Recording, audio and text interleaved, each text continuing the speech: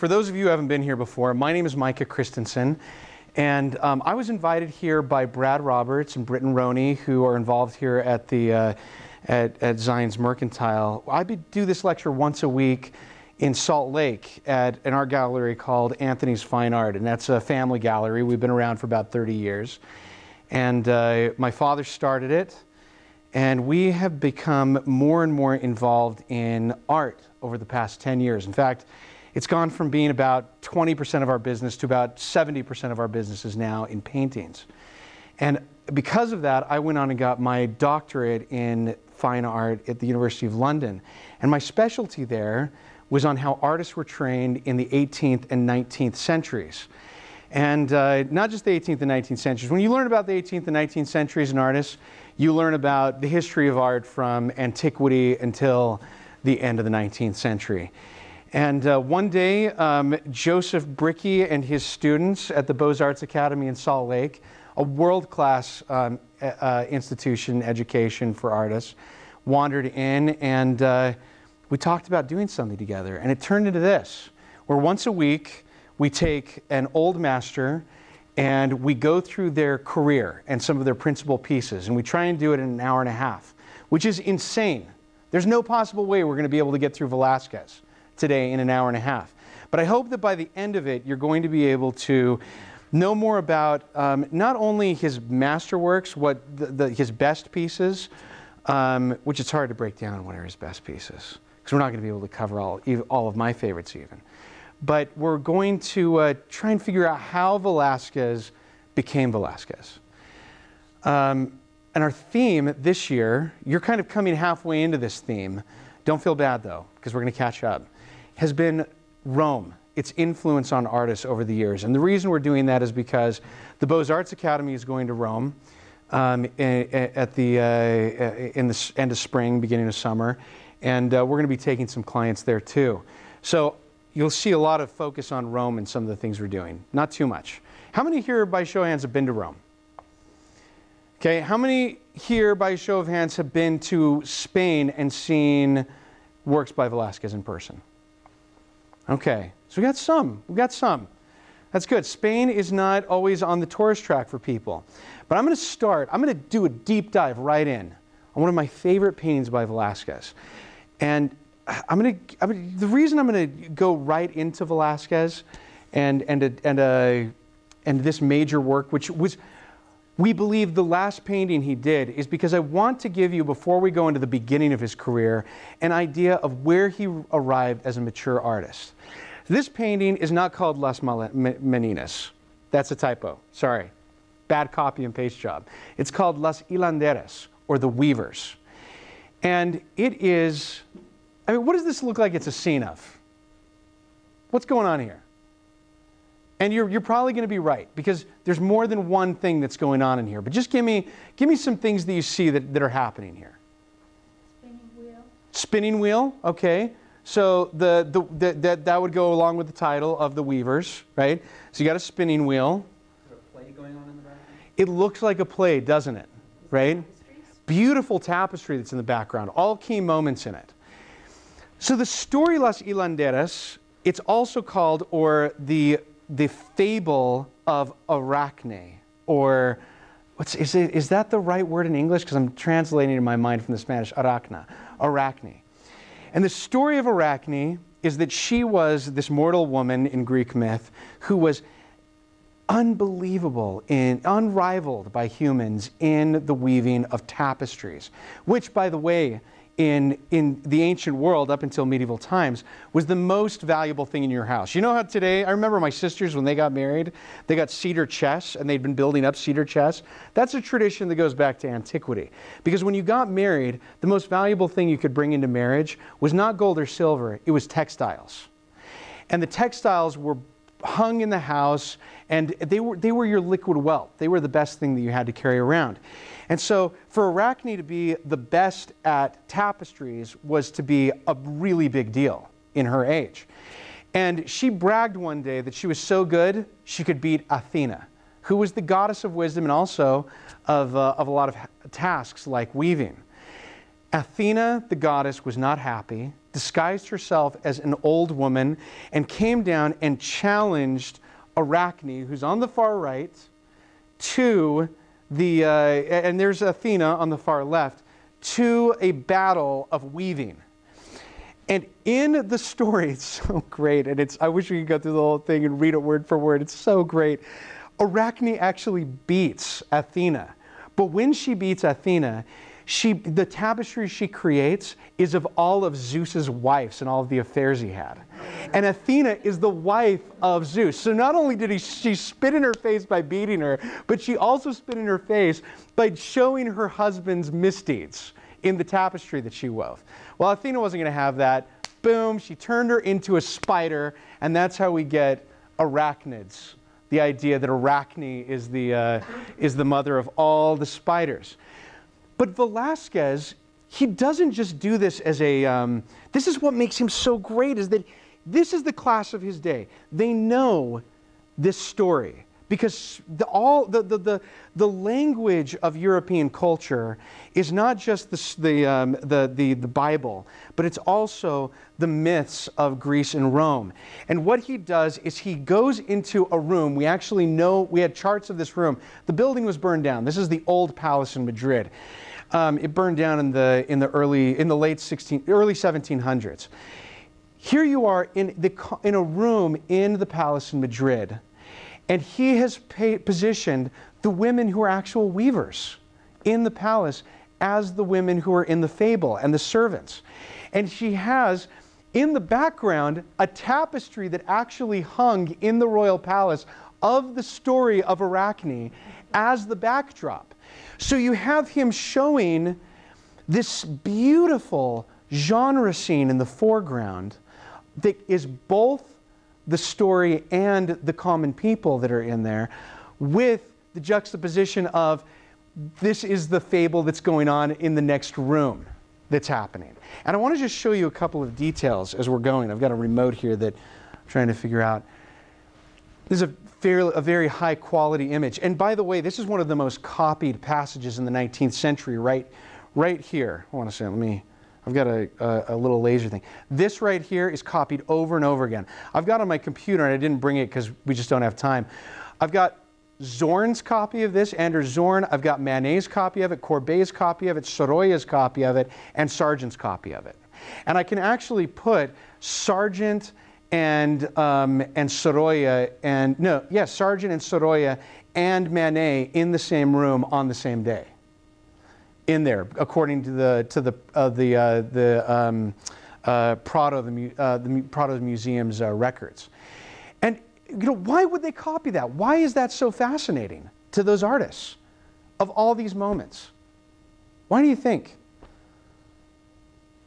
It's so beautiful. It's just a beautiful pose and beautiful angle, and everything about it is. You as an artist, when you qualify something as beautiful, that means a lot. It's true. I don't know if this is actually going on in your head. It goes on in my head when I see it. But I think, here's somebody, as artists, they're often, even at this time, caught in the classical tradition to the point that they're almost cutting and pasting classical scenes and statues.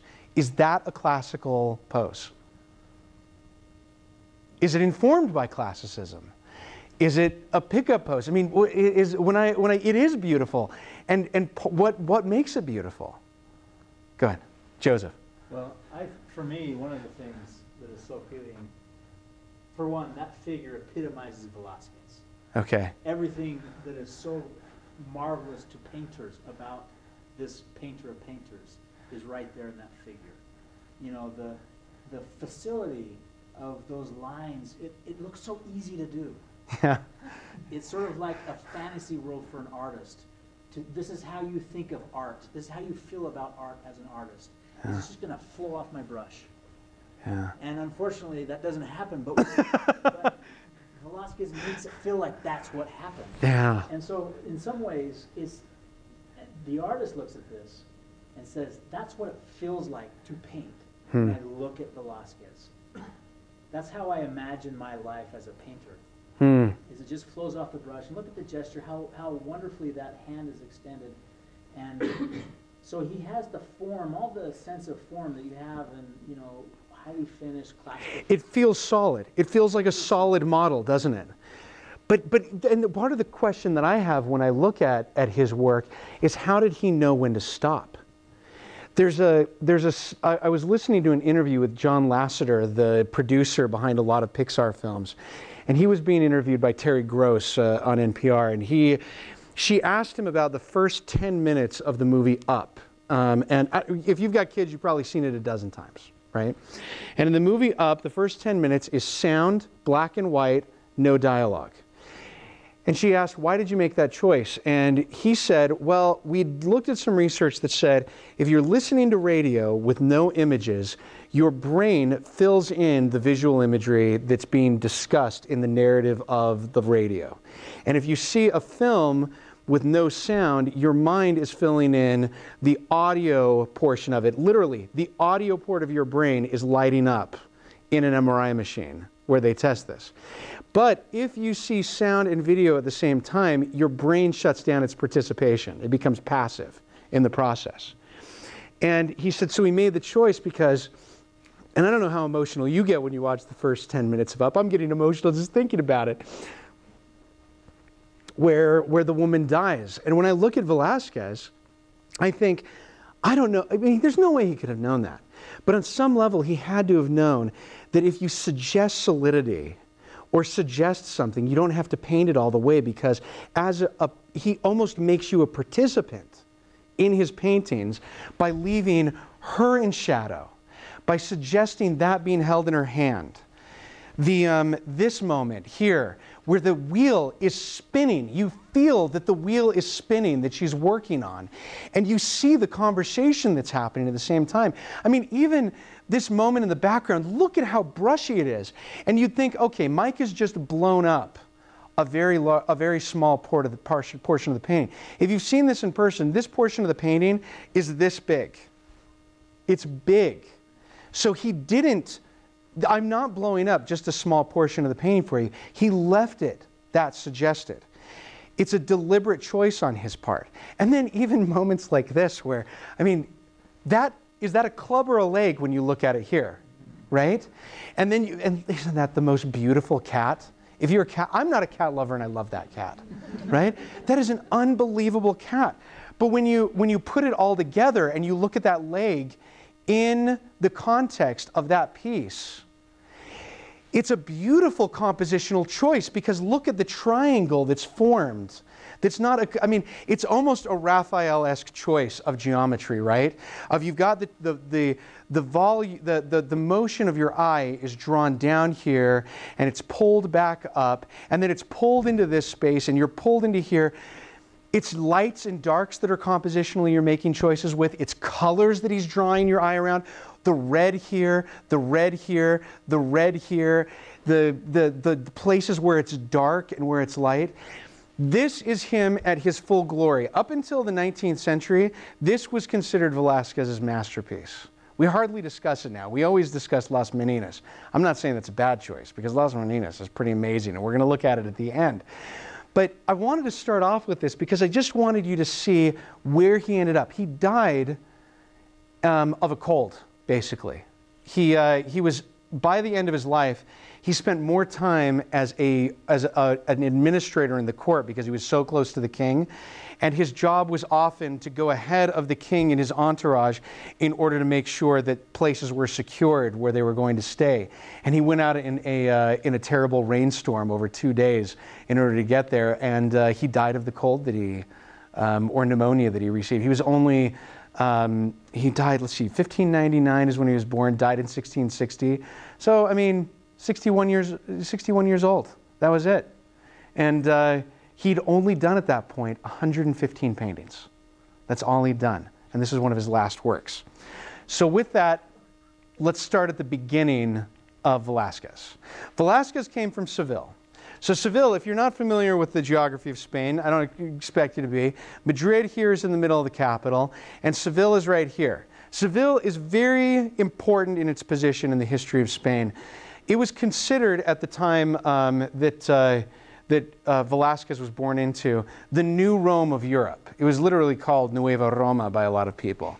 And that's because the Spanish had discovered the New World, even though it had been discovered in 1492, Columbus sailed the ocean blue. He landed, I think it was in the Dominican Republic. Wherever it was near the Caribbean. And there is not much gold there, right?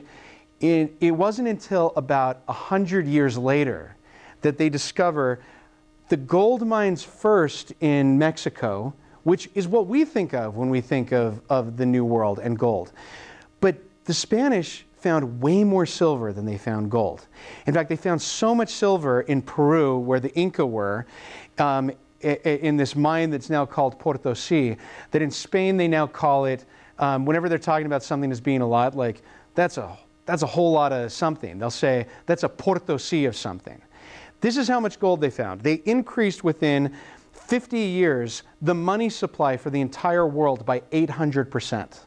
It destabilized Ming China and destabilized Japan, overthrowing their governments because the money had messed up the economies of Asia from the money that they had found in the New World.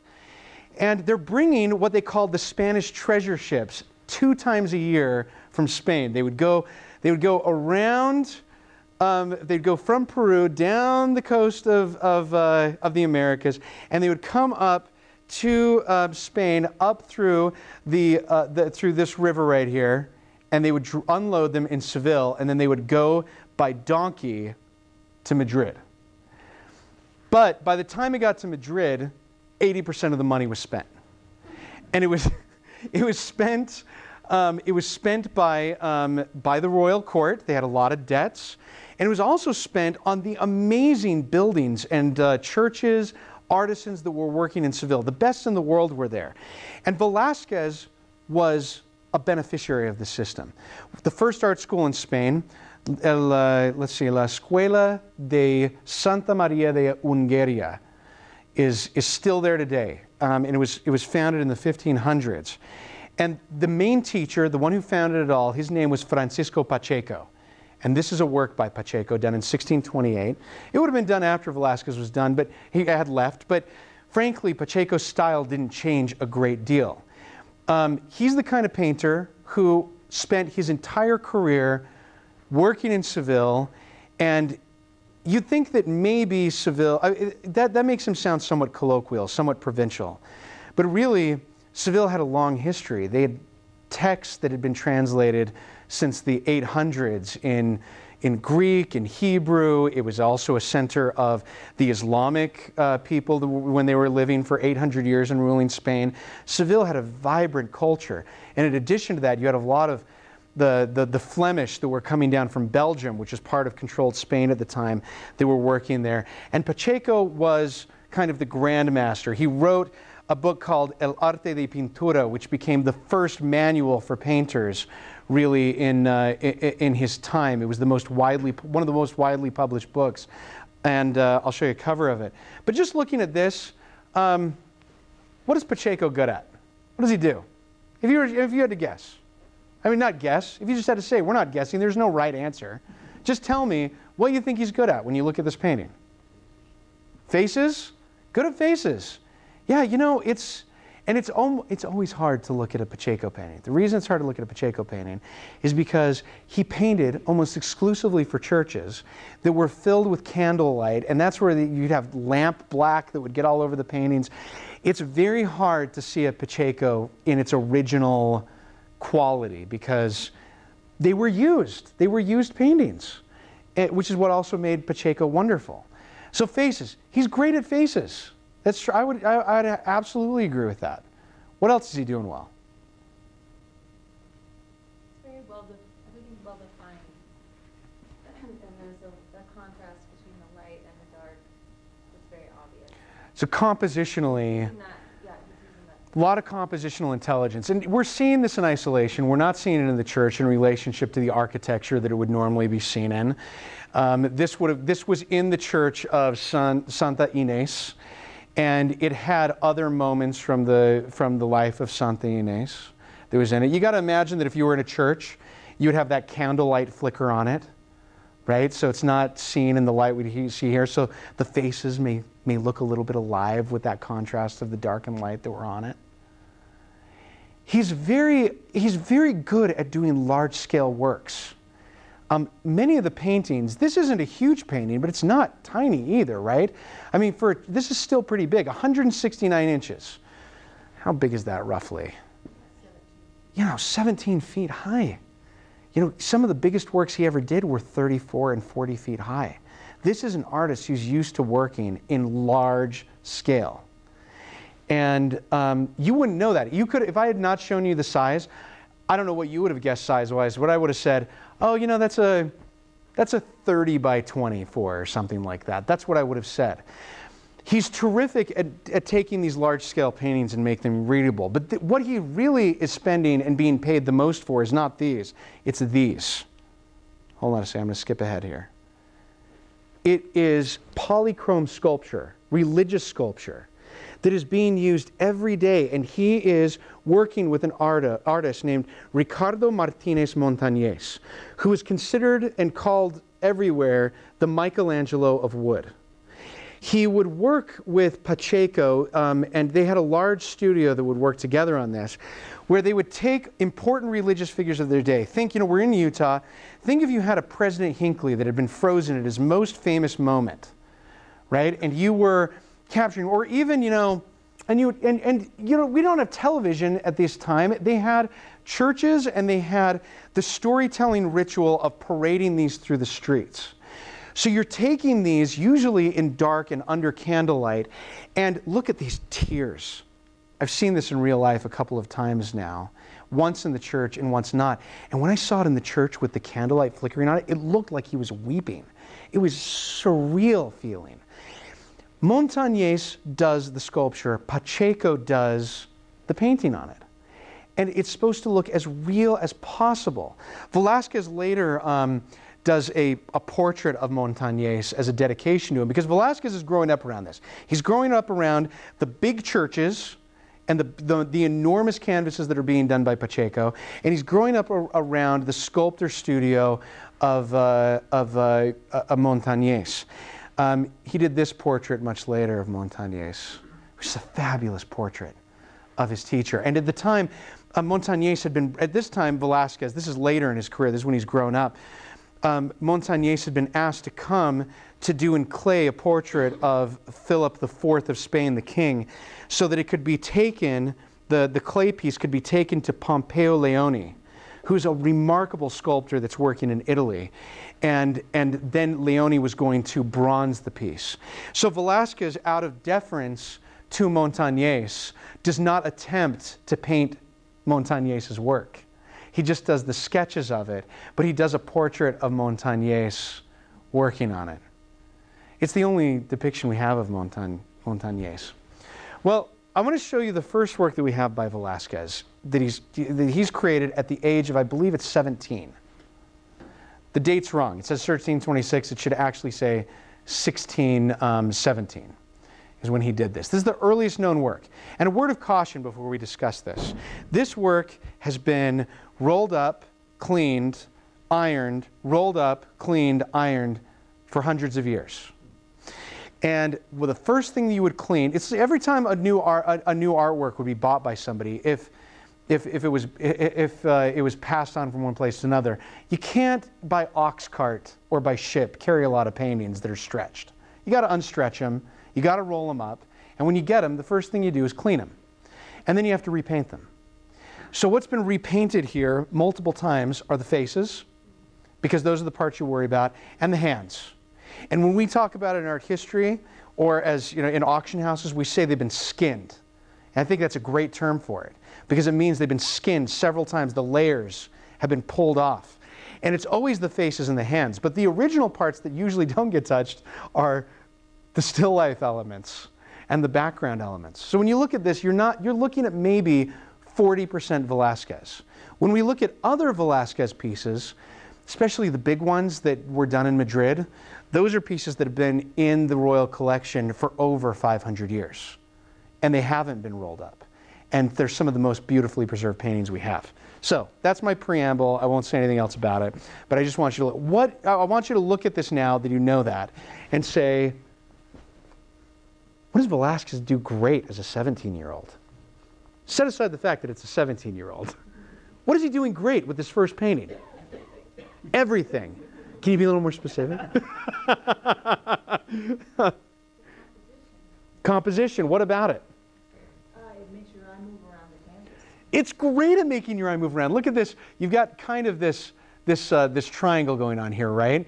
But they're all overlapping, which is all the great artists here. This is the lessons of Raphael.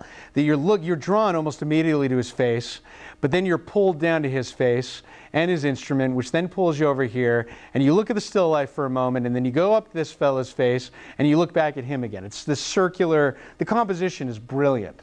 And then there are all kinds of great tangential sidetracks that it takes you on, too, when you want to. What else? What else do you like about this? I think the draping is beautiful. The draping is beautiful, isn't it? Can you tell that he's somebody who's been around people who are carving a lot of drapery in wood?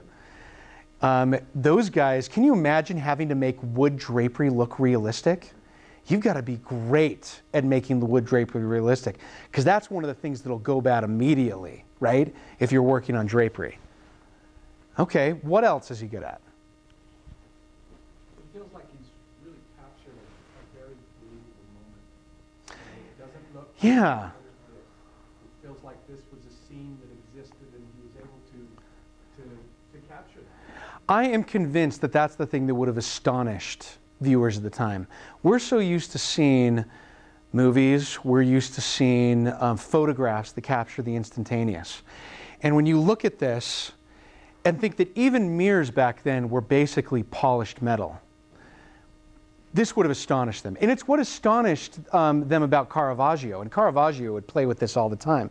We don't know if Velázquez, we can't prove that Velázquez saw Caravaggio.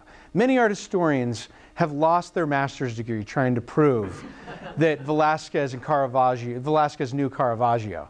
We don't know that, but he's definitely in the air, and this instantaneousness, this real life capturing the moment is part of it. Yes? So if you compare it even to the painting that you showed a couple slides back, Oh, yeah. I'm going to go back up there. couple slides No, it's all right. to that one, this is very contrived. Oh, my heavens. Compared to that other one, which, like you say, is spontaneous, but you know, this is so much more formal and placed and posed. Yeah.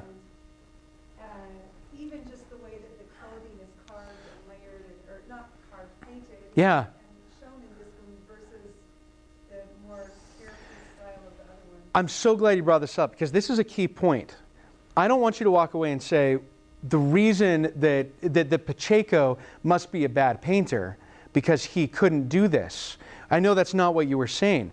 It's a different ethic that is very interesting, because the ethic of Pacheco is Platonic, Neoplatonic we would call it. It's the idea that painting is supposed to take you out of the everyday and give you models from heaven. The idea is that it's supposed to take you out of the sordid dust of life that is earthy and full of everything that is fallen man, basically. And it's supposed to give you an idea of what the heavens are, right? So you'd go to church and you'd see this. This painting is not that by any means. It's not a question of Pacheco can't do this. There are some wonderful Pacheco pieces that I chose not to show, especially one that he did regularly of a lamb that was tied up as a symbol of Christ being tied up, that Surboran also did versions of that you may be familiar with. But it's this wonderful everyday, it's a very different approach. And it's the idea that the everyday is worth painting as well. Well, a lot of his early, yes, go ahead. What's going on with that bowl? With the bowl? The bowl, B-O-W with the violin. Oh, now you are a musician, and I know this. Why do you ask? So tell us about this as a musician. I'm sort of posed as though he's playing, but he's not playing. And why is the bow sticking up? There's that vertical red piece that just sort of spits out. You know, He's not doing anything. I don't know. Distraction. He's And- plucking with his finger. And I would have to chalk this up to a couple things, to potentially to a few things. Art historians love to add conjecture. I'm not gonna, I don't know for sure, but if I had to guess, I would say, for one, he's a young man and he's probably not a musician. He may not know. It may be just as simple as he doesn't know what he's doing, and it's purely for compositional choice, right? Because it does draw attention to the fact that he's got a bow. He's got a violin. Why not just leave it out? I don't know. Well, go ahead. You know. Yeah, because I'm a violinist. I know that you can hold that bow like that and use your finger and pluck the sound, which I think he's plucking. Maybe he's plucking. I never questioned it. Could be. I don't know. You're a violinist too. You two meet at the flagpole after and duke it out. Okay, duke this one out. But it's compositionally, it's interesting that it cuts across that figure, and also look at how skinned it is. That's another thing, is that maybe it was painted. It could also be painted in later. You can see some of the clothing through it. Anyway, let's move on to the next piece. Yeah. What stands out to me is the brilliant whites of the color, the napkin, and the touch. Oh my heavens. Oh my heavens. And we're going to see this kind of thing in other paintings. I'm going to move to the next one because this still life, it's also in this. These still life elements of Velázquez. This is something that the civilian school of artists is terrific at. They're some of the best still life painters alive.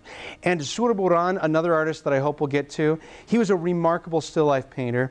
And Velázquez shows off up until his late age at some of his still life abilities. I'm just going to zero in for just a moment on this.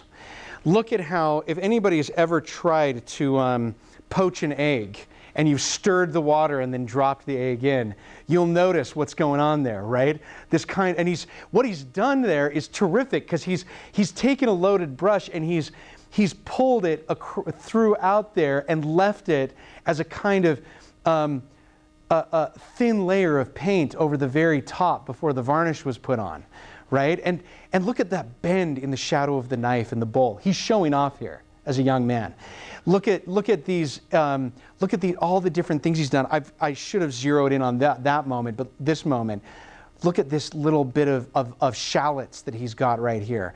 Anyone who's handled shallots, how hard would it be to paint a shallot, right? Garlic, at least you've got the contrast of lights and darks. A shallot, that's a pretty muddy but also translucent puzzle to try and do. And how's he doing? Is this perspective real perspective at the bottom? I see, Howard, I see you shaking your head immediately like I'm insane. That's not real perspective. What is he doing? He's bent that space forward so we can see everything, and then it kind of turns as you get to the side of our head. You're simultaneously looking straight at them and on top of the table, right? That's what great art can do, that, right? And normally it would really bother me. It doesn't bother me in this painting. And I don't know why it doesn't bother me. It bothers me when Cezanne does it. But it doesn't bother me when Velázquez does it. And he's still a young man. I mean, he's 18, 19 years old at this point. And look at just these moments of the hands that he's got. These beautiful moments. And the little details of this pot that he's captured the light coming off of the glaze. And he's showing off. I mean, what do you do with the bottom left hand of that painting? Well, you add in a beautiful brass pot, and you do it incredibly. This painting is, I'm going to show you another one that he does. And this is his first true narrative painting that we have by him. It's Christ in the house of Mary and Martha. Now, if you remember the story of Mary and Martha, who wants to briefly tell us what happens in the house of Mary and Martha? All of you people who have attended Sunday school over the years. I know there's some of you out there at least. So what's the story? Christ is in their house. Okay. Mary's at his feet as he listens to him teach, and Martha comes out from cooking and says, "Can you send my sister back here to help me out?" Yeah. And then do you remember the line that Christ says to Martha? She has chosen the good part. Yeah, you say you're worried about a good many things, but she's chosen the good part. So in this painting, you've got a painting within a painting. You've got, and there are a few interpretations of this. One is, they're in the kitchen. Here's the kitchen. And Christ is in the other room teaching, and we're looking through the window of the kitchen into where Christ is. Another one is that this is a painting on a wall, and it's an icon. And another one is, this is potentially Velázquez doing a kind of mirror onto the situation, and we are standing where Christ Mary and supposedly John the Beloved are, right? And this, where is Martha in this, who's worried about a good many things? She's the old woman bossing around their servant. And you can imagine what she's saying, because I grew up with somebody who was quite like this. It was, you're doing this wrong, you need to do this part, and Martha's totally concerned, and she's just trying to be a good host, right? And she's saying, now he's going to want to eat after he's done talking, and you got to have this ready, and I planned it this way, and do we have enough of this, enough of that? And Christ is in the other room teaching. She's missing it because she's bossing around the servant girl. And Velázquez, who's done a number of scenes like this before, works his strengths into a narrative. Isn't that brilliant? He's taken everyday civilian, is the word I'm looking for, a set of things. You've got the fish that they're pulling out of the ocean, these beautiful eggs. There's our garlic that's right there. These are some sausages and peppers that are put together. And look at that hand. Oh my gosh. It's just unbelievable. And then he's got Christ and this story that's in the background that's happening.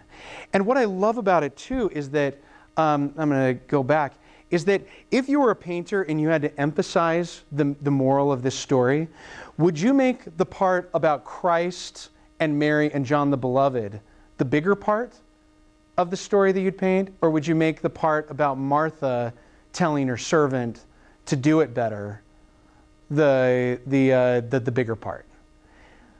I think it's an interesting choice. I think it would be an interesting painting if it was the other way around. If you were looking through into the kitchen and you saw Martha. But in this way, I mean, there's a lot you can read into it. As an art historian, you just love to do this kind of thing. And you'd say, well, I mean, in this one, he's saying that we're all Marthas, right? And that our struggle is to try and get into the other room. It's a brilliant, brilliant piece. And he's only 18, 19 years old at the point that he does this. Well, this painting, the reason we have this painting, and the reason we have the next one we're going to show you, is because Pacheco knows there's talent there. He's the grand dame. That's the wrong word because he's a man. What would you call it? The warlock? That doesn't work either. Whatever it is in Seville, he's the big kahuna. Go with that one.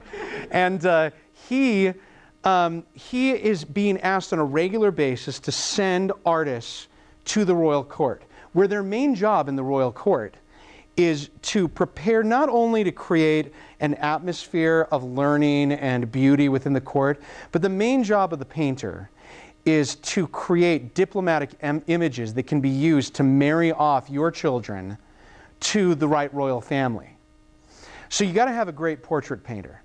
And Pacheco, not only his daughter has married Velázquez now, so Pacheco's the father-in-law of Velázquez. He wants him and his daughter to do very well. They're married at the age of 17, so before this painting was done. He says to Velázquez, get your best paintings together, and in fact, why don't you do a portrait, and why don't you do one of me? And we'll send it to the king. And I will put it out as the image that you should be doing to show off your talents. Now, I want to show this in contrast with this, because the court painter at the time, Balthasar, is a great court painter. And these are the works that he's doing by comparison. So, if you had to contrast that with, I'm going to do a close-up, this, what would you say? What's the difference in your minds? And I wish I had them side by side. I didn't do it. Yes? Well, this is so 3D real. The skin looks real. It feels real. The features, the other one seems more two-dimensional, more flat. Yeah. More, Less modeling. this Less modeling. There's almost no modeling in the other one. The other one, it's all about the costume, almost, in the other one, right? And, I mean, 18 years old, 19 years old. Look at this. What is he good at? Everything. Everything. Okay, I agree with you, but let's try and break down everything. If we had to break down everything. What is he doing here that makes it such a... Realistic isn't a word they would have used. It didn't exist. They would have said from nature. What makes this work? He's not idealized. He's not idealized. And I'm going to show you what he did to the king when he gets his hands on him. Yeah. Well, he's discerning of form and shape, in a way that if I were to ask him to do my portrait, I might be a little worried. It's like There's nothing you should be worried about. You look great, Joseph. well, it's sort of like saying, tell me about myself. Yeah. You know, when you have a painter like this, who's going to really, Oh, yeah, that's interesting. and you're going to see, you know, he's going to see things in the king or in his subject, but this other artist, he's just painting preconceptions, and Yeah. the costume, and you're associating those things with the portrait. Yeah, remember, none of these things are being signed. They're being showed to the potential suitor as this is who this is. They don't even care who the painter is. Yeah. Picking a photographer for who you're going to have represent you in a dating website or something. Yeah, He's gonna yeah. show you, Not that you have any experience in No. that. But he's going to show all Yeah. the truth of your face. Absolutely, absolutely. And I saw, you had a comment, and then I saw another one over here. The lighting comes from above, which makes the shadows on the face more in depth. Is that an odd choice? You're a portrait painter. Is that an odd choice to have the lighting come from above? What does that do to it for you when you look at it? It makes all the shadows come up. You know, you'd never want to do that for a woman. No, you wouldn't. And you know, this is the kind of thing that, I mean, he's a very stately looking man here, right? This is a very fashionable and expensive collar. I don't know if you've ever seen these collars and how they're put together, but when you take these collars, they get unwound and they're about 30 feet long, right? And they only can be worn a few times before they need to be put back together again, especially, you know, in those days, because the streets aren't paved, so dust is getting collected in all of their folds. So you can't afford to have this collar unless you're very wealthy, right? This is a gentlemanly thing, and it makes his head stick out quite a bit, doesn't it? Do I have another comment before I go on?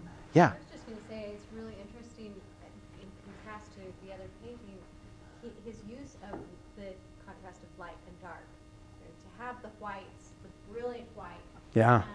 and the, you know, the light from on the forehead Yeah. with the really dark background, it does draw your eye to the faces rather than Yeah. just kind of being, oh, here we've got a painting and we're kind of spread all over everywhere. Yeah, thank you. You know, I remember I interviewed in front of a group of people a few weeks ago the artist Dan Wilson, who won his award for a life-size painting of Christ that he did at the Springville Museum of Art's Art and Religion show, and a religion and spirituality show. And I said, what do you look for in a model? And he said, I look for the eyes. I look for kind eyes. I think this is a very different approach than painting the eyes and looking for kind eyes, isn't it? This is almost a Rembrandt-esque, you're going to fill in the eyes for me as a viewer. I don't know, Rembrandt's not a good comparison because Rembrandt would do, his eyes had a lot of color in them. They were just painted in such a way that they were that they were dispersed and soupy. These are almost not there, right? These are almost not there at all, whereas Rembrandt would have spent a lot of time in them. And it's such an interesting choice for a portrait to not focus on the eyes in the same way. Well, he goes to Madrid. Oh, this is another piece that he does. We're not going to spend a lot of time on this, but this is one of my favorite pieces. I wish we could spend a lot of time on it. It's also part of his audition kit for the royal family. And I love it. It's so hard to show paintings on a projected screen because you can't get the painting. It goes the opposite way. When you're looking at a painting in real life, light is bouncing off of it to you, and it's going through all the layers of oil on the way back. When you're looking at this, light's being projected on that, and it's not the same thing. So forgive that in it. But but it also is a wonderful contrast of the lights in it, right? It's a really interesting contrast. If you get up close, you can see it a little better. He is sending, and I think this is interesting, he goes down that route that you were talking about of not Pacheco, of these are heavenly models in a real, or in a surreal world. These are real people that he would have seen in Seville. He would have seen sailors from the African coast that were coming up. He's got a black African sailor. He's got these very rough men that look like they could have traveled miles to bring gifts. He also brings in his still life elements. And look at that Christ. Isn't that you don't even want to pinch his cheeks? It's almost Norman Rockwell-esque, that figure of Christ. And it almost doesn't fit, but that's a little bit of Pacheco, right? He makes him a little unearthly. He makes him a little supernatural. So he goes to Madrid, And I know I'm going fast here. I'm going to get caught in the weeds if I go too long because I just love talking about Velázquez. Just tell me if I'm talking too long about something. But in Madrid, and this is important to know, Madrid is a conjured place.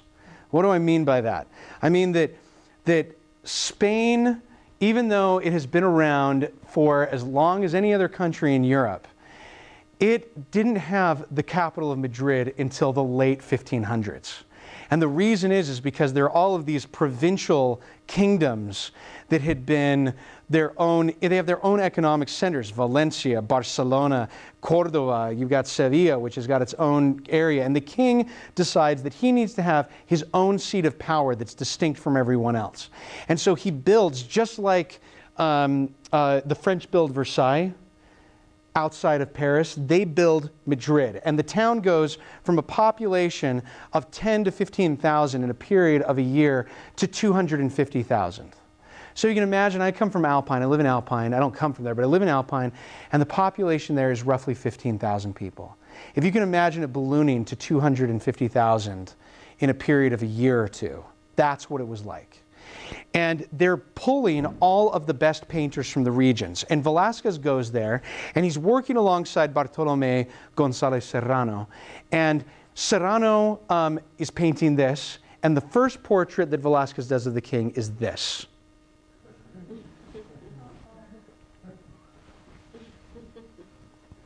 People at the time remarked at how bad Velázquez did, and how it was the ugliest portrait they'd ever seen of a king. And you know, Velázquez must have known it while he was doing it. We've seen other Velázquez's, right? And here's some of the interesting things. Manet was obsessed with the idea when he discovered Velázquez in the 1850s. He's obsessed with the idea that Velázquez made people seem real by putting them on a blank background. It seemed like they were coming out towards you. If he had put him on the background of the other pieces, it wouldn't have been as harsh, right? This is a very stark contrast, even compared to his other pieces. Well, and at the period, to show a king without jewels and gold and symbols of power, that's pretty bold. We don't know, and we don't know who this was meant for. He was married at this point. You know, maybe this was just a test for him. This is a very luxurious black silk that he's wearing. Black was the most expensive color of the 17th century. The second most expensive color was cochineal red, which came from insects taken off cacti in Mexico. And the third most expensive was lapis lazuli, which came from mines in Afghanistan, which we call ultramarine. They only had about 35 colors, and the Spanish only had access to about 17. Because they didn't have all the mineral colors that everyone else did. But they did have this black, and this black is coming from logwood, which is in groves that's in the Caribbean, and it's being harvested by retired pirates, and 3 out of 7 pirates are dying making this. It's expensive stuff. You kill a lot of pirates while you're trying to get it, right? A lot of retired pirates die. Because it's poisonous sap. It comes from the sap of the tree. And so when we think of the Quakers and the Pilgrims in their very austere blacks and that they were in poverty, no. Those were expensive clothes. I'm not kidding. Those are the most expensive clothes they could have had at the time, and they were paying for it with beaver pelts. So here you've got the most expensive color that you could have had. He is showing off there, that's for sure, right? But you're right, it's not the gold. And it's definitely not this. These were painted like 2 years apart from one another, right? So these are very close to one another. I picked this one deliberately because one is almost this posed theatrical scene of saints in a way, and it's not this realism. Realism is the wrong word. I got to get that out of my head. It's not accurate. It's not this naturalism that he's using at this time. Well, he must have made an impression on the king because the king kind of puts him in charge of special projects and says, and maybe he made a bad impression in one way and a good impression in another, because he says, you're not doing portraits for a while. He ends up doing a lot of portraits later, but he says, you're not going to do portraits, you're going to do my personal chapel. And he does one of my favorite paintings next that I could spend forever on, called Christ Contemplated by the Christian Soul. This is in the National Gallery in London, and it's in pretty good condition, so we can trust looking at it. And it's something that doctrinally was very specific to the Spaniards at their time. It's the idea that the way that you learn about the sacrifice and you get close to God is by understanding how he suffered for you. And you could only do that from a point of innocence and understanding, almost as a child, as a child looks at the world with fresh eyes. You had to look anew at Christ's suffering for you. There was a lot of really great poetry that we would call morbid now, but I love it. I mean, I think aesthetically I'm Catholic. I don't know why it moves me so much, but they would say, you, O Christian soul, you were one of the thorns on his crown that pricked his forehead. Here you've got this moment of the Christian soul here. Go to another image. You are this soul. And Christ is aware of you in his mind while he's going through the suffering. This is the moment after he's been brought in, after he's been put before the crowd, and before he's paraded through the streets. He's whipped, right, with the cat o' nine tails, and he's tied to this post. And you've got the cat o' nine tails right here, this awful thing, and you've got blood that's right here, and you've got the rope he's been tied with this very waxen cord that's biting into his arms, and there's blood that's coming from where that is. I mean, it's a very evocative piece. Is it gory? I don't know if I'd call it gory. I think it's suggestive more than it is actually gory. And you are the soul, and this is the angel showing it to you in that moment. I want you to just look at this, and I want to ask you to forget for a moment that these are figures, and I want you to look at this as a still life, just like his civilian pieces that we've looked at before. What does he bring from his still life world into this? The bright white. You see this, the brilliant whites, and those folds are miraculous, aren't they? That are in there. I mean, they used to have in the 18th and 19th centuries in the academies in Europe a class devoted for your 4-year education entirely to drapery, they called it. And he's got it. He's got the drapery. What about that rope? Isn't that a phenomenal rope? Oh my heavens! Look at how it weaves its way around the body. And you don't even see it right there. You just see it come out the other end. And you see the shadow it casts. And you see, and it draws your eye around. Isn't that a beautiful device compositionally to make your eye go along his body to see where the ropes are? I mean, what painter would have confidently left that strip hanging down from the bottom? I mean, it's just, you would have just left the column. You would have tied the rope off way earlier as a painter. But it's a brilliant thought.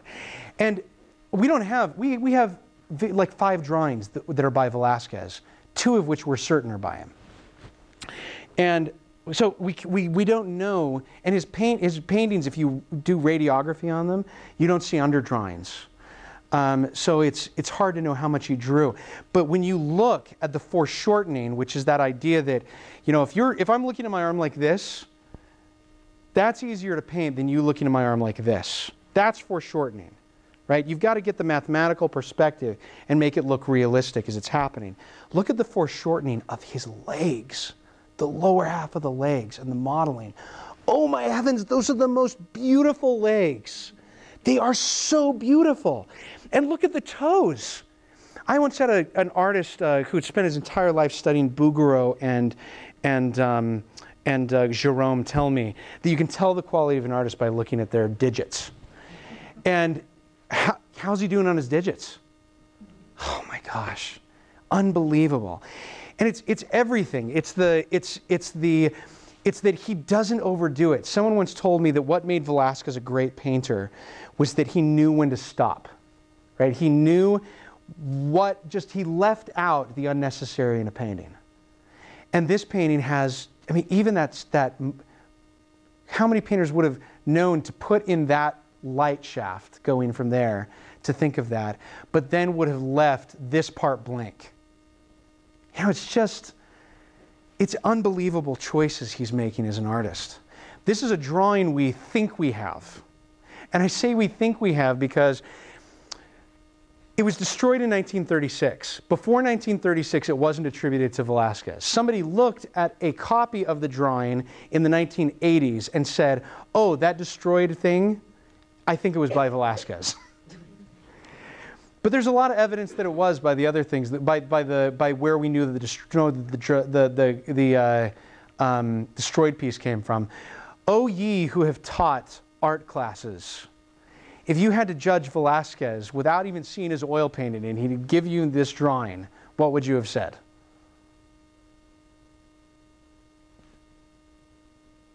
Say, hey, I've got a great idea for a painting. Here's a drawing of one of the main figures. Have I got the green light, teach? Should I go? What would you have said, Joseph? Well, yeah, there's without knowing that association with Velázquez, you might say, you know, you could work on that figure a little bit more. A few things you could do. Yeah, and it's not entirely fair. It's just the only piece of evidence we got, right? Yeah.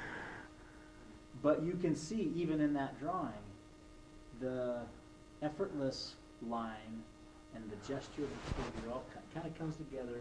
Yeah. Even though you might, I might nitpick a few proportional things where the feet look a little small to the head and so forth, but there's an effortless sense that is signature Velázquez. Yeah. Yeah. And frankly, you see it and you think, he's not putting his heart and soul in this. He's getting what he needs out of it to do the thing. That is a really interesting way of putting it, that he's getting what he needs out of it. That it's ultimately, he's a very practical painter. He's a very practical painter. And we spend a lot of time in art education today, and they did in the 19th and 18th century, forcing artists to work a particular way. And I think I'm not a critic of that in the sense that I think that it was unnecessary, but I do think that it's a broad approach, right? It's a broad approach to saying you need all of these skills. When Velázquez obviously didn't, I mean, at least what we know of, maybe we're going to find a cache of 50 of his drawings that we didn't know about. I want to go to the next piece because before I go, I got to tell you, this is one of my favorite moments in the history of the world. Rubens, I'm not kidding. This is not just bombast. I really mean that. So guess who is hired by the Spanish king to come in and to help him decorate a new hall that he's doing? Peter Paul Rubens. And Rubens comes in, he's mature, he's in his 50s at this point, and Rubens is there, and Velázquez is there, and Rubens in his spare time is copying Titian. So they share a studio space, Rubens and Velázquez, while Rubens is copying Titian. Can you imagine a more amazing period in the history of art? You've got the trifecta for about a year of Rubens, Velázquez, and Titian all communicating with one another. Titian had been dead for, like 70 years or something like that. And you've got Titian here on the left, and you've got Rubens' copy of Titian on the right. We could spend hours talking about this and what he's doing. But if you're Velázquez, what lessons are you learning from Rubens while this is going on? And this is the piece that Velázquez paints while Rubens is there. How different is this from the other things we've seen? In what way is it different? I should probably ask. Because it is very different. This is one of my favorite paintings of all time. Lighter background. Light background, interesting background, right? Placed outdoors. Right? Have we seen a Velázquez placed outdoors? No, we haven't seen one. Subject-wise, the subject is Bacchus. Bacchus, who's Bacchus? God of wine. He's the party god, right? Here's the great thing about Bacchus, too, that he gets a bad rap because in ancient Greece, Bacchus always had Silenus with him, his father-in-law. And if you got Silenus drunk, he could prophesy. And so when you'd go, it was a very useful thing to get drunk. Even the ancient Persians used to say that you had to argue an idea both drunk and sober, and if it made sense in both ways, it was a good idea. And I think the same is true for Bacchus. Bacchus is the other side of it. You got to have a Bacchus in your life, but is it really Bacchus? Is he really doing a mythological scene? Or is he painting a bunch of roadside drunkards? The answer is yes, I think you're right. I'm not, and it's a trick question, right? It's both of them. It is an astounding piece. If we just go up a little closer on some of it. It's his first, he's done some multifigural pieces, but this is different, right? There's a lot more going on in this than before. It also has these figures that are partially nude that he hasn't done before. I guess you could say the Christ is a partially nude one. I take that back. I take that back. Are there the still life elements that he's good at? Look at that unbelievable jug and this bowl. I've got a 1940s Taus painter copy of this. I've got a Joseph Bricky of this. And I want to assemble the whole painting on a wall in my house by different painters someday. That's my goal. I don't know where we'd put it, honey. Do you know where we'd put it? I don't know. Anyway, but okay, let's just talk about this for a minute. I know that I'm gonna go over time, so I'm gonna go through this for just a moment. First of all, look at some of the things he's doing from a narrative perspective. He's bringing this fellow in, which is interesting because that also makes you feel like he's just walked into the scene, stumbled upon them, right? Which makes you feel like on your end that you've stumbled upon it from your side. He's also added in this figure in the dark. What's that all about? Why has he got that guy there? Artists, compositionally, why would you do that? Balance? Balance. There's that interesting balance right there, too. Are there any more reasons why you do it? I've got my own reason that I think he did it, too, which is different than balance. Balance is a great one. I think it adds depth to the painting, too. I think it immediately makes you feel like, I mean, if you'd taken this figure out, it looked like you'd go just a few inches into the painting and all of a sudden you'd be on the scene. This makes it look like there's several feet between you and him on another level. Yes? What's interesting is the men that you see are all basically olive skin, ochre-colored flesh, Yeah. but Bacchus isn't. Yeah, that lily white Bacchus. You know, drinking wine keeps you young. That's what I hear. No, but he does look godlike, doesn't he? And he's been stripped down to the waist, and he's white. And that is not a very Velázquez white or skin tone up until this point. Maybe the Christ was a little bit like that, but the Christ looks sanguine, right? It looked like it had been drained of blood. Yeah. The Rubens painting, Yeah. it had that male figure, Yeah. The one on the right. which is obviously studied from life and much more realistic than the female and the Titian. Yeah, he's updated Titian, hasn't he? So what you see in the Velázquez, these are all painted from life. It's totally obvious that there's no fiction in there in terms of rendering, and the light is, really controlled by each one. And what I was going to say about that guy on the left, in the shadow, Mm-hmm. it seems to me that Velázquez is really trying to show you how well he can paint in low light. That reclining figure right above him, the body is in such a low light, and yet he's modeled it completely in a convincing way. Oh my gosh, the modeling on that body. Holy cow. And values from the lighted figure to the half-lighted figures, and he models everything in light and shadow. Yeah. He's predating people by, hundreds of years. It's like he's Yeah. photography. It is, and Joseph, you had said, because we talked on Tuesday and Joseph was there, you had said that this is one of the first paintings you fell in love with. Why? And you told a little. Tell us a little bit why that was.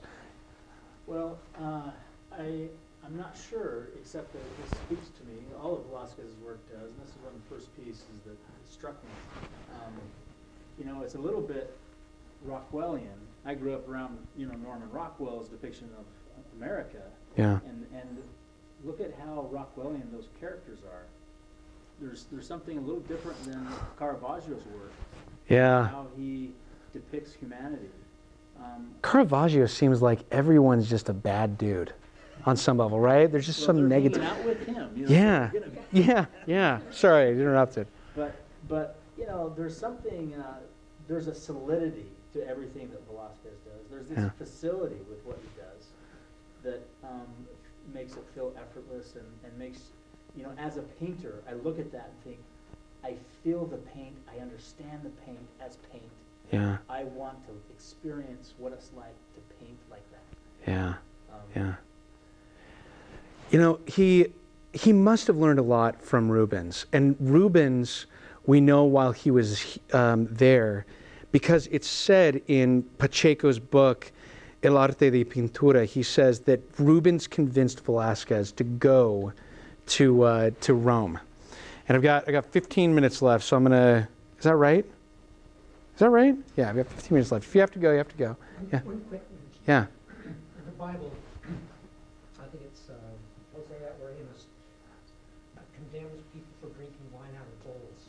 Oh, Drinking out of bowls interesting. Because they have a large quantity. Oh, interesting. That deprived the lower class people from nutrition because they use all the grapes for these bowls of wine. Oh my heavens. Bowl there. Oh my heavens. I've never heard that. That's fascinating. What's the reference for that again? It's either Amos or Hosea. Oh my gosh, that's fabulous. So, I mean, these guys are really going at it. They're drinking that much. Yeah, it's the kegs. So what Rubens does, he sends Velázquez to go to Rome. He goes his first trip to Italy. In Italy, he stays. Remember, most powerful king in the world is Philip IV, the king of Spain.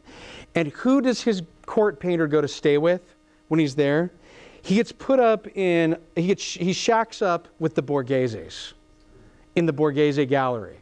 And we know, we don't have any first-hand accounts of who was hanging out at this, like any dinner conversations, but we know who was going to the Borgheses all the time. Velázquez is there, and so is Bernini. He had completed this 3 years earlier and was in the Borghese's house. Also there is Gerrit von Honthorst, who had the most famous painting of the world at the time, who we're going to talk about this later, Christ Before the High Priest. Also was Poussin. So you've got, not only did you have Rubens and Titian posthumously in the same room with Velázquez in Madrid, now you've got Velázquez, Bernini, Poussin, Honthorst, and probably a whole crowd of other people all at the Borgheses at the same time with the huge collection of classical statuary that the Borghese has collected. And Velázquez is there, and what does he decide to do? What would you do if you were an artist and you had to go there? I don't know if you do this. He does landscapes. Which is a really, I mean, you laugh, and it's a really, and what's so fascinating, to me, this is the brilliance of Velázquez, because he's not just doing a classical landscape. This is the Villa Medici, or Villa Medici, I don't know how, everybody pronounces it a little different way, depending on Spanish, Villa Medici. And this is where he's very close to the Borghese home.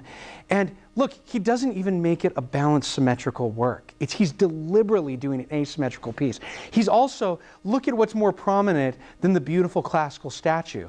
The two guards who are contrasted in their brown against the boards that are being boarded up in the derelict part of the garden. And he's got these beautiful trees which are cutting through vertically, and this balustrade which he interrupts with a workman's cloth that's being hung over it. It's like, it's absolutely brilliant in my mind that he's going and doing this kind of 19th century plein air work. And here's another one that he does. The Pavilion of Cleopatra and Ariadne. Ariadne is this famous statue. There's one that's at the, this one is no longer in Rome. This one is the one that's at the Prado that he buys on the second trip to Rome. So he goes back and he buys the statue that he barely mentions in his, or in his quick landscape. And the other one of Ariadne is in the Vatican collection. This is the one that's in the Prado now. But I mean, look at these choices. He breaks off that colonnade with the branches of the tree, right? It is such an interesting choice that he is making as an artist. And we don't think of Velázquez as a landscape artist. If anything, I would have pictured him based on his other work of making that classical statue, the architecture, doing something like hyper-realistic with the figures almost, or natural, right? Very natural. Instead, This palette is also his kind of civilian palette with a little more green. That one's more civilian. It's not even the close-up still lifes. It's like he zoomed back the camera dramatically. And what is the first major piece that he does there? This, which almost never gets seen today. It's a sister piece to this. They were the same dimensions. This is a much more famous piece. This one's at El Escorial, El Real Monasterio de San Lorenzo del Escorial, which is just outside of Madrid. You almost never see it. It's hard to get images. This is one I took myself and photoshopped to get the right proportions because you're taking it from here. How's Velázquez changed in Rome with his figures? What's happened? What's different? Do you see the landscape, by the way? Isn't that a great landscape? He worked it in. It's a great landscape. Or worked in that approach, at least. Not the exact landscape. By the way, this is one of my favorite paintings when it comes to... We don't show it as that much. We should. Of the brothers trying to convince their father that Joseph's dead. Look, these guys just aren't good actors. Right? They're totally saying, you know, he's not going to buy it, guys. We should just tell him that we threw him down a well and sold him some slavers. But look at how much space there is between the figures. Isn't that interesting? And he's also enhanced that idea of the moment. This is a very action-oriented piece. Yes? Looks like a lot of influence from the local color, the drapery, the inclusion of the landscape. It looks so, to me, it looks like, and we think of Poussin as doing the landscapes, but this is also Poussin. You know, this is much closer to what we just saw, right? I mean, if I had to make a guess, an educated guess as to somebody who was influenced by heavily, I think Poussin is a very good guess of something he's looking at more for this one, isn't he? It's interesting, his work, because he moves from kind of the tenebrism, or the extreme light and dark contrast influence like Caravaggio, and he starts making it, like you're talking about, more naturalistic. Yeah. Now he's floating here, maybe experimenting with some of these Poussin elements. Yeah, yeah. How he found himself, how he found his style. I don't know, and you know, I don't think that this is a style that stayed with him very much. Because when I think of the other painting, the sister piece, this, and notice the difference in widths. So this is always height when you're measuring paintings. So the height is 87. Look at the other one, height, 88. Right, they're a quarter of an inch off. And look at the width of this one, 114. And the other one, 98. What happens to the other 16 inches? This part, can you see that line? Was glued on in Madrid. He painted it when he came back because he felt like it needed it. So they were originally side by side the exact dimensions of one another. They're so different. And I would love to ask him, and I don't know if he was showing off in showing the two different styles, but this looks much more like a marriage of a mature civilian artist working with the browns, the still life elements, you know, and his Roman confidence in human figures. I mean, if you compare side by side the confidence he has in figures with the one on the right versus the left, I would kill, and many of you probably would as artists, you would ask the genie for the powers to paint figures in a composition like this. But look at the difference between them. There is a mile distance. How many figures in here are painted as full standing figures? You've got half of this guy, most of him, but part of it's drapery. Where's his waist? This guy may be the most complete figure in the whole thing. And then he's covered up everybody else here. Where is that guy sitting? Right? Where is that guy standing or sitting? It's almost as if he's cheated and we didn't know it until you see this painting.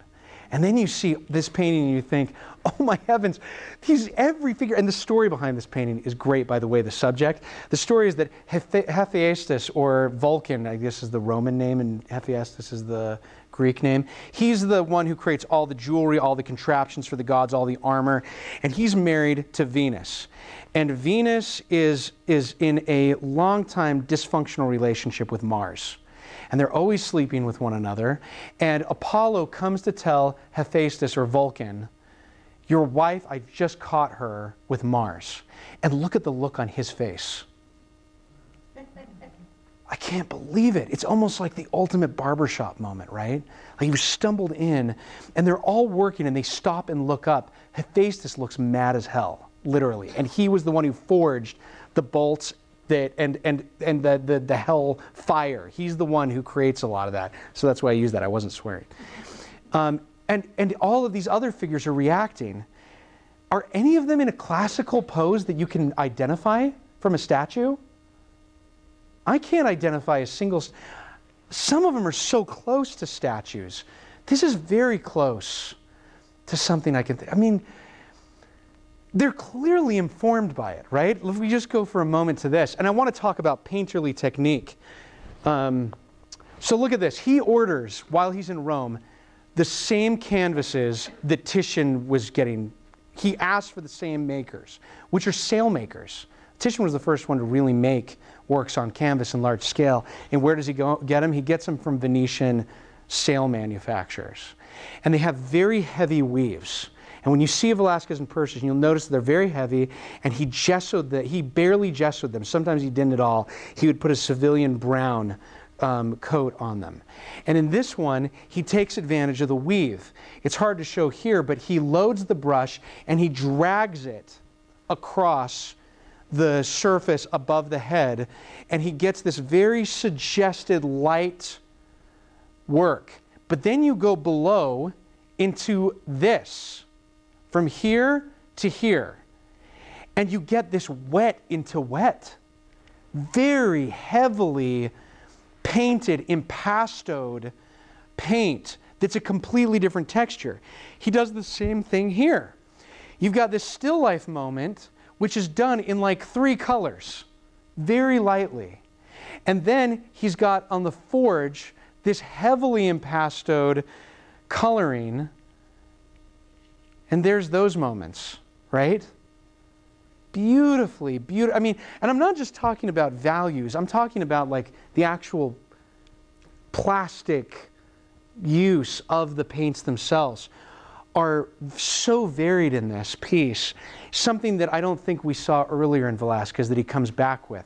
And if I had to have a conversation with Velázquez, one of the things I'd want to ask him is what did he learn looking at paintings that changed the application of paint when he went to Rome? Because something changes when he comes back that I don't know if we fully discuss or understand. Well, I've got just 5 more minutes, which isn't enough to talk about everything, but I want to talk about a couple of paintings that are some of my favorites that he did that I don't think we can in all good conscience leave without. One is, well, you know, I'm just going to cut to the chase. We're going to look at Las Meninas. Some have called this the greatest painting in the world. Some have called it the first modern painting that was ever done. It's hard to describe the scale. 318 inches. Who wants the... How big is that? That can't be right. That's got to be centimeters, right? It's 3 meters high. That's centimeters. It's 3 meters high. It's about 10 feet. A little more than 10 feet tall. Maybe 11. It's about that. It's a big piece. And it was put in the king's room, almost sitting on the floor. And the story about, just so you know narratively about what's happening in here, you are looking at Velázquez right here, and you're standing behind, this has been adopted by so many artists since, but he's the first one to do it. You're standing behind his canvas. And Las Meninas is a reference to the women of the court. This is the daughter of the court being dressed up for her portrait by Velázquez, which we've got in a separate painting. And what's happening there in the back of the room? Who's that? It's a mirror. It's a reflection of the king and queen, who you are. So if you're standing in front of Las Meninas, you are put into the position of the king and queen. You become the king and queen for a moment while you're looking at the painting. There are a lot of theories about this. Some say that's not true. Some say it is. It seems mostly true, right? There doesn't seem like a lot of conjecture. And everybody in the court is gathered around them. And Velázquez does a self-portrait of himself as he's painting the king and the queen. There's some famous moments in this that we know about. But first of all, like, this is Velázquez. Brilliant portrait. Look at that suggested hand. Pure Velázquez. That's the moment. His hand, you can totally see his hand, but it's not there, right? It's just suggested. You can see his palette too. It's a portrait of his palette and the palette that he has. This is, if I were an artist, I would have this writ large on my wall, right? I'd have a giant version of that palette on my wall. And then he's got the reflection of the king and queen looking back at him. We know that he got the Order of the Cross of Santiago right as he was doing this, and he had the king paint the cross on his chest. So the king painted that. It's not all Velázquez, this painting. Philip IV had been taking painting lessons for some time and did that on his chest. Look at the still life moments of this. Look at that dog. Look at the shadow of the dog, that penumbra. Isn't that how it goes? It goes, umbra shade, penumbra is the lighter part of the shade. And there's another one that I'm missing, isn't it? There's a penultimate penumbra. There's something there. Beautiful, beautiful moments. And I mean, I don't know how much we can say about this, because we could spend an entire session just talking about it. And maybe we'll save it for another time to talk about it all in. But I want to end on another painting, not on this one, before we go. And that's my favorite painting by Velázquez of all time. Is the Crucifixion. To me, this is the greatest painting in the world. It was made for the private chapel of Philip IV. And seeing it in person, it's hard to describe it. It just doesn't do it justice. It's a beautiful piece no matter how you display it. But in person, I was struck dumbfounded. I was dumbfounded the first time I saw it. Every time, it's hard to believe me being dumbfounded, but it's true. I was dumbfounded. And I think what struck me about it was how it's not a classical figure, it's not a natural figure, it's somewhere in between. I don't know how he achieves it. I see so many artists through the history of art talking about and trying to achieve this idea of something that is both derived as the ideal image, the ideal human figure, the Platonic idea of what everything should be, and also those who are saying something from nature, but something raised up from nature. This seems like one of the only paintings that is truly and seems to effortlessly do it. Are there really fingernails there? How is it? It's not gory, but it's also really painful to look at. And it has all of the strengths of the Velázquez. Look at the wood grain. Look at the hands, which are relaxed here.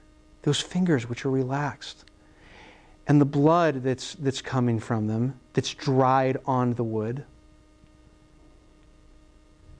And then look at how beautifully modeled. How many artists can do that much more? And it's so sparsely modeled too, even though it's entirely suggested. I mean, it's not entirely suggested, but I don't know how to describe it. It's one of those paintings that has to be seen in person. This is worth flying to Madrid for, this painting alone. Well, we're at the end. I want to give you a few books to look at. Velázquez by Jonathan Brown. Jonathan Brown is the greatest scholar of Velázquez that there is. He's been working on him for 40 years. He's written everything there is. He's x-rayed, radiographed, everything you can do to a Velázquez. And he talks not only about it from an art historical perspective, he talks about it from a painter's perspective. He's brilliant. He does it in his next book, which I've got here, Velázquez Techniques of Genius, which he does with a restore at the Prado. The Prado has 60 of the 115 works that were done by Velázquez. And this one x-rays all of them and goes through them. Unbelievable book if you're a painter. Manny Velázquez, you can download this for free from the Met's website. They have all their catalogs. They did this exhibition in the early 2000s, late 90s, and they take every painting that they take studies by every artist who is looking at Velázquez. They've got Courbet, Manet, Sorolla, Sargent, Zorn, Boldini, It's just a whole bunch of great artists contrasted with, and what they were trying to pull out of Velázquez. Everything Is Happening is my current favorite book. It was written by Michael Jacobs, who was a graduate of the Courtauld. He's been a newspaper art critic for years. He died last year. This book was unfinished. But it's finished enough that it's a wonderful read of him going through Las Meninas. And it's a pure joy to go through it. By the way, Michael Jacobs, contemporary of Vern Swanson at the Courtauld. They knew one another. Velázquez, The Complete Paintings. If you're looking for one coffee table book on Velázquez, which I know many of you will be, that book's it. Get that. It's $35 off Amazon. If you buy it in a store, it's going to be like $65. It's an unbelievable book. And that's it. Thank you for coming, everyone. Next week, Poussin. We're really doing Poussin next week.